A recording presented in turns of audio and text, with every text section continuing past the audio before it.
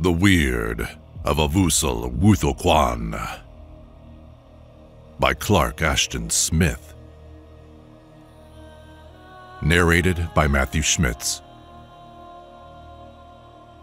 1. Give, give, O magnanimous and liberal lord of the poor, cried the beggar. Avoosl Wuthoqquan, the richest and most avaricious moneylender in all Commoriom, and by that token, in the whole of Hyperborea, was startled from his train of reverie by the sharp, eerie cicada-like voice. He eyed the supplicant with acidulous disfavor.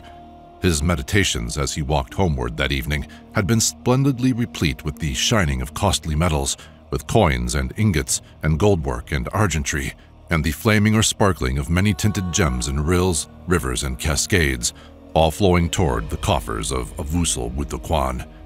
Now the vision had flown, and this untimely and obstreperous voice was imploring him for alms. "I have nothing for you." His tones were like the grating of a shut clasp. "Only 2 pazurs, O generous one, and I will prophesy." Avoosl Wuthoqquan gave the beggar a second glance. He had never seen so disreputable a specimen of this mendicant class in all his wayfarings through Commoriom. The man was preposterously old, and his mummy-brown skin, wherever visible, was webbed with wrinkles that were like the heavy weaving of some giant jungle spider. His rags were no less than fabulous, and the beard that hung down and mingled with them was hoary as the moss of a primeval juniper. "I do not require your prophecies." "1 pazur, then." "No." The eyes of the beggar became evil and malignant in their hollow sockets, like the heads of 2 poisonous little pit vipers in their holes. "Then, O Avoosl Wuthoqquan," he hissed, "I will prophesy gratis.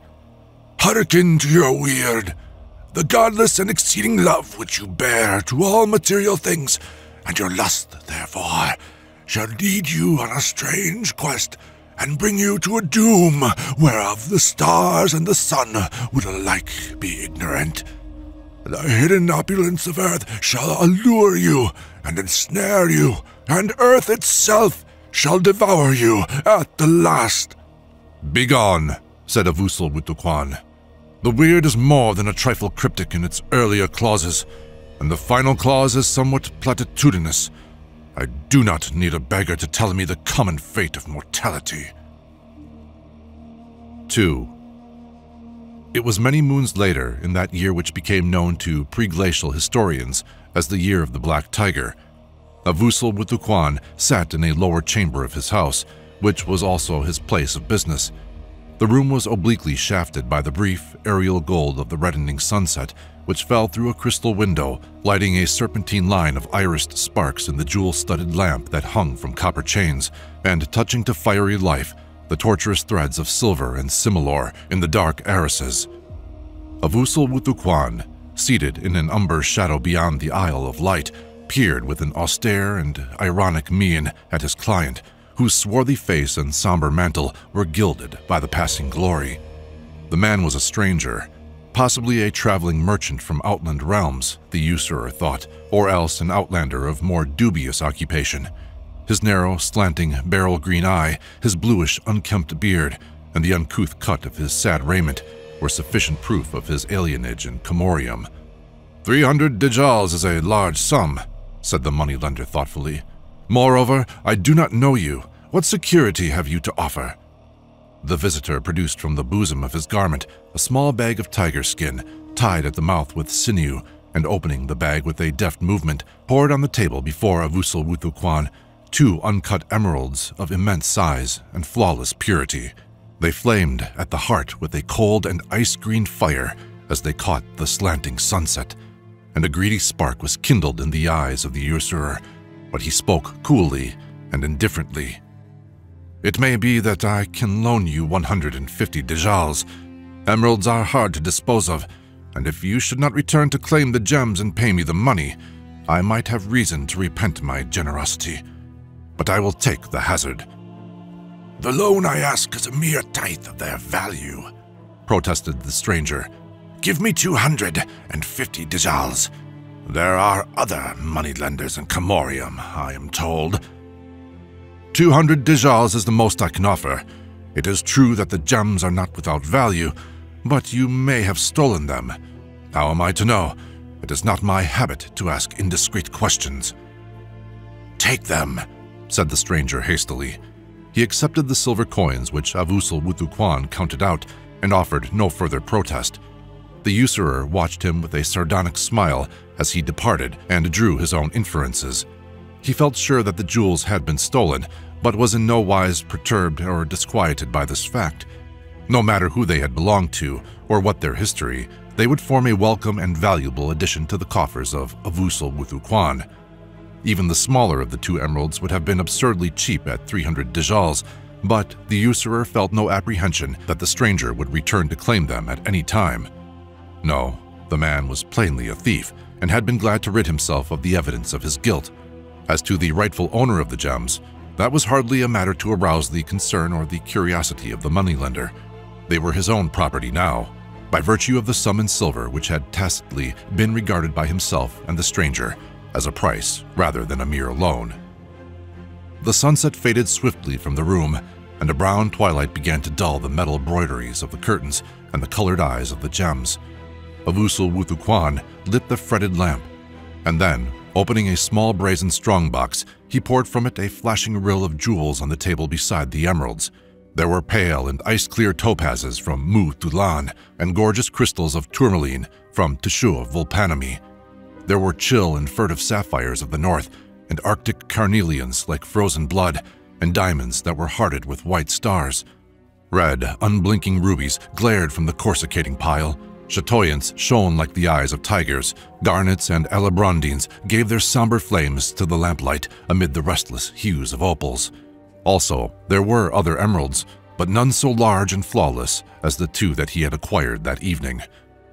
Avoosl Wuthoqquan sorted out the gems in gleaming rows and circles, as he had done so many times before, and he set apart all the emeralds with his new acquisitions at one end, like captains leading a file. He was well pleased with his bargain, well satisfied with his overflowing caskets. He regarded the jewels with an avaricious love, a miserly complacence, and one might have thought that his eyes were little beads of jasper set in his leathery face as in the smoky parchment cover of some olden book of doubtful magic. Money and precious gems, these things alone, he thought, were immutable and non-volatile in a world of never-ceasing change and fugacity. His reflections at this point were interrupted by a singular occurrence. Suddenly and without warning, for he had not touched or disturbed them in any manner, the two large emeralds started to roll away from their companions on the smooth, level table of black oga wood, and before the startled moneylender could put his hand out to stop them, they had vanished over the opposite edge and had fallen with a muffled rattling on the carpeted floor. Such behavior was highly eccentric and peculiar, not to say unaccountable, but the usurer leapt to his feet with no other thought save to retrieve the jewels. He rounded the table in time to see that they had continued their mysterious rolling and were slipping through the outer door, which the stranger, in departing, had left slightly ajar. This door gave on a courtyard, and the courtyard, in turn, opened on the streets of Commoriom. Avoosl Wuthoqquan was deeply alarmed, but was more concerned by the prospect of losing the emeralds than by the eeriness and mystery of their departure. He gave chase with an agility of which few would have believed him capable, and throwing open the door, he saw the fugitive emeralds gliding with an uncanny smoothness and swiftness across the rough, irregular flags of the courtyard. The twilight was deepening to a nocturnal blue, but the jewels seemed to wink derisively with a strange phosphoric luster as he followed them. Clearly visible in the gloom, they passed through the unbarred gate that gave on a principal avenue and disappeared. It began to occur to Avoosl Wuthoqquan that the jewels were bewitched, but not even in the face of an unknown sorcery was he willing to relinquish anything for which he had paid the munificent sum of 200 dijals. He gained the open street with a running leap and paused only to make sure of the direction in which his emeralds had gone. The dim avenue was almost entirely deserted, for the worthy citizens of Commoriom at that hour were preoccupied with the consumption of their evening meal. The jewels, gaining momentum and skimming the ground lightly in their flight, were speeding away on the left toward the less reputable suburbs and the wild, luxuriant jungle beyond.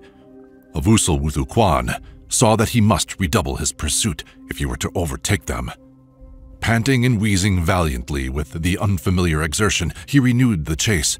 But in spite of all his efforts, the jewels ran always at the same distance before him, with a maddening ease and eerie volition, tinkling musically at whiles on the pavement. The frantic and bewildered usurer was soon out of breath, and being compelled to slacken his speed, he feared to lose sight of the eloping gems. But strangely, thereafter, they ran with a slowness that corresponded to his own, maintaining ever the same interval. The moneylender grew desperate. The flight of the emeralds was leading him into an outlying quarter of Commoriom, where thieves and murderers and beggars dwelt. Here he met a few passers, all of dubious character, who stared in stupefaction at the fleeing stones, but made no effort to stop them. Then the foul tenements among which he ran became smaller, with wider spaces between, and soon there were only sparse huts, where furtive lights gleamed out in the full-grown darkness beneath the lowering frondage of high palms. Still plainly visible and shining with a mocking phosphorescence, the jewels fled before him on the dark road. It seemed to him, however, that he was gaining upon them a little.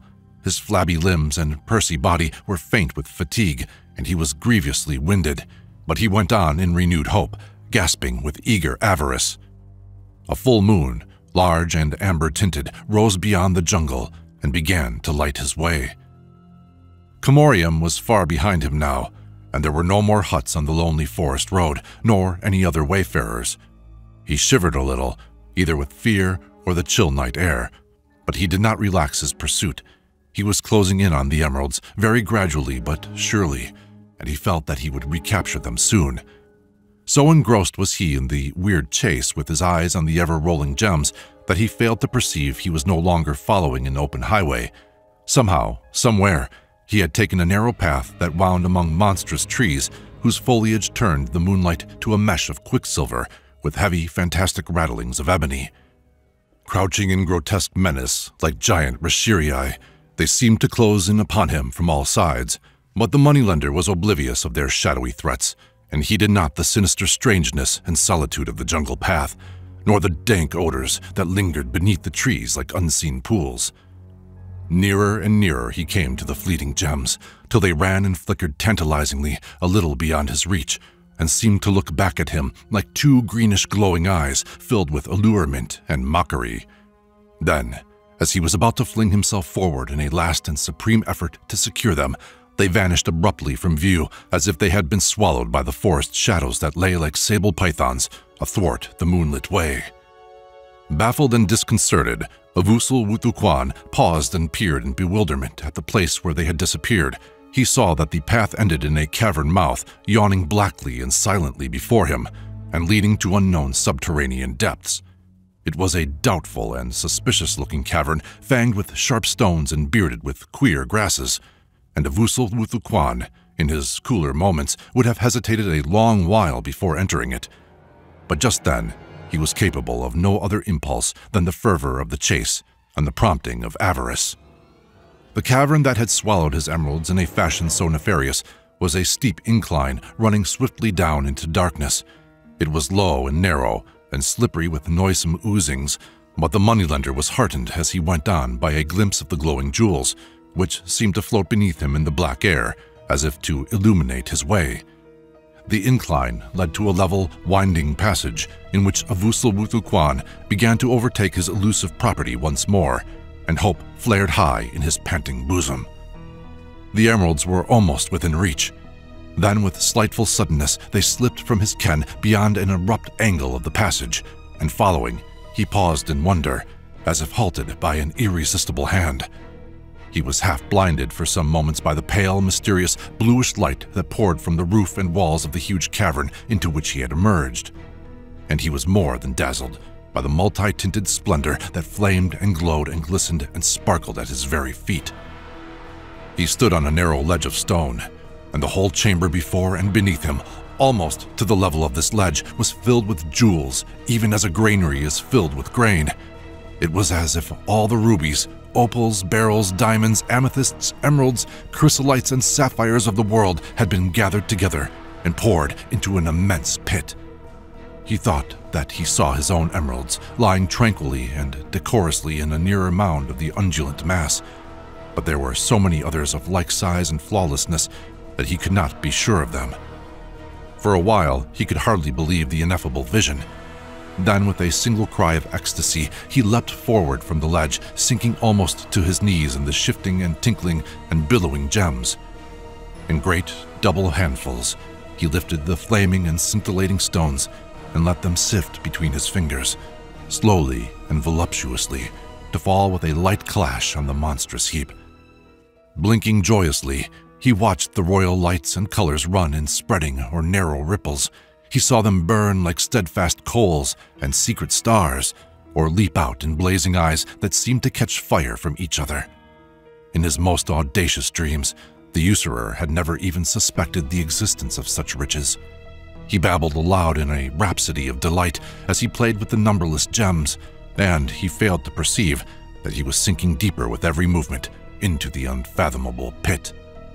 The jewels had risen above his knees, were engulfing his pudgy thighs, before his avaricious rapture was touched by any thought of peril. Then, startled by the realization that he was sinking into his newfound wealth as into some treacherous quicksand, he sought to extricate himself and return to the safety of the ledge.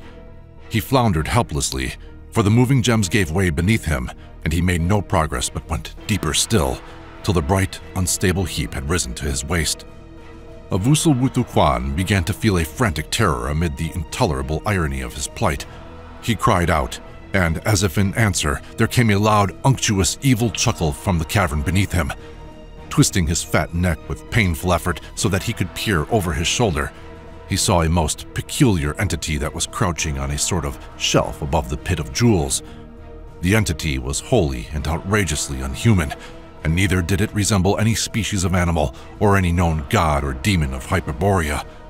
Its aspect was not such as to lessen the alarm and panic of the moneylender, for it was very large and pale and squat, with a toad-like face and a swollen, squidgy body, and numerous cuttlefish limbs or appendages.